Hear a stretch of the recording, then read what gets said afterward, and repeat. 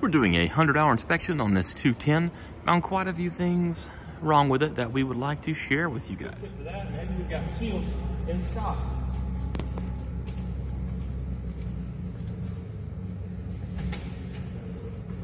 The first thing we noticed is that the nose gear unlock actuator had a serious leak in it. It's hard to tell. There are two O-rings that fit into there, into a little recess.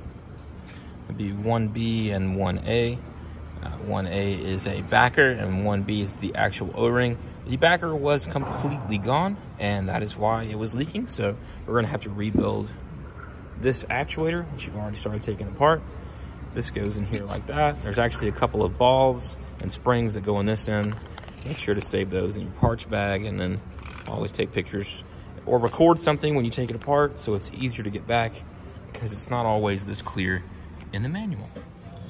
All right, we've got our rebuilt actuator in place. Hopefully it doesn't leak fluid everywhere. It's really important to clean everything up really good before you run it. Like this residual fluid in that line right there.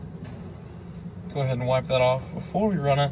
That way when you run it, you'll be able to tell if it's leaking or not.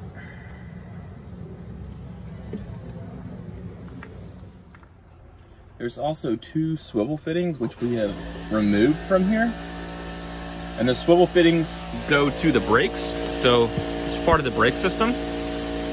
In this particular aircraft, there is a tube that runs down here and connects to the brakes, because these swing up and back, and that's part of the locking process for that swivel fitting. And we'll come back and show you the new ones when we put them on.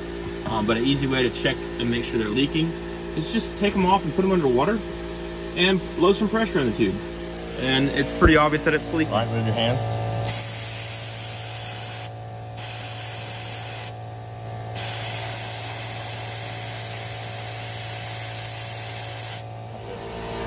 And here is one of the last things we found wrong with the plane. Just a slight crack in the flange of the oil cooler. Now, in and of itself, it was not leaking. The issue is you can't always control the spread of the crack. And if it goes through the weld right there that you see, it could continue down the base. And it looks like it's gonna go to that mounting hole, but it could go back and start to leak. You never know. But with a cracked component, critical component like that, we're definitely gonna take it off and replace it.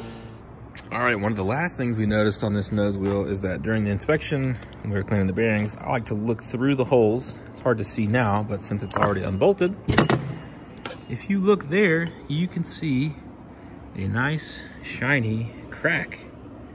Don't even need to use dye pin on it. It's definitely cracked. So cracked nose wheel means we're gonna replace it. Whenever you do inspect nose wheels, just kind of be careful. Some of them have casting marks like that one that look like cracks that aren't, but you get used to seeing them, and then you can adjust them.